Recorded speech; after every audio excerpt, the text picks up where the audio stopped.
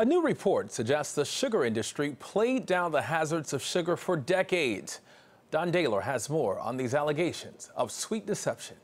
Hey kids, let's sing that song you like, the one about the sugar cane. On TV, the sugar industry used jingles to attract consumers. Island kids all love that cane, it grows so clean and sweet. They eat it when it's freshly cut, and then that's quite a treat. But newly discovered documents show the industry also paid Harvard scientists in the 1960s to downplay sugar's effect on heart disease.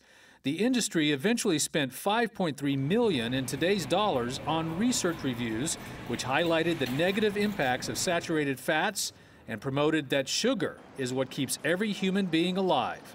Kristen Kearns from the University of California, San Francisco, discovered the 31 pages of internal correspondence. It was pretty shocking to me that the sugar industry that far back was concerned about the evidence linking sugar to heart disease, concerned enough to enlist Harvard researchers and to hire them to essentially write a literature review exonerating sugar from being linked to heart disease. The report published this week in the journal JAMA Internal Medicine shows the Sugar Association launched the campaign to repudiate the negative attitudes towards sugar.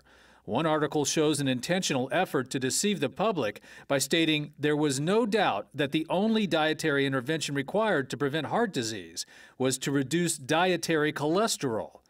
New York University professor of nutrition, Marion Nestle. This study has very important lessons for today because food companies are still funding a lot of research. And people need to be skeptical about that research because we know that research that is funded by food companies tends to come out with results that are very beneficial to the sponsor's products. In a statement, the Sugar Association admitted it should have exercised greater transparency in all of its research activities. But when the studies in question were published, funding disclosures were not the norm. Don Dahler, CBS News, New York.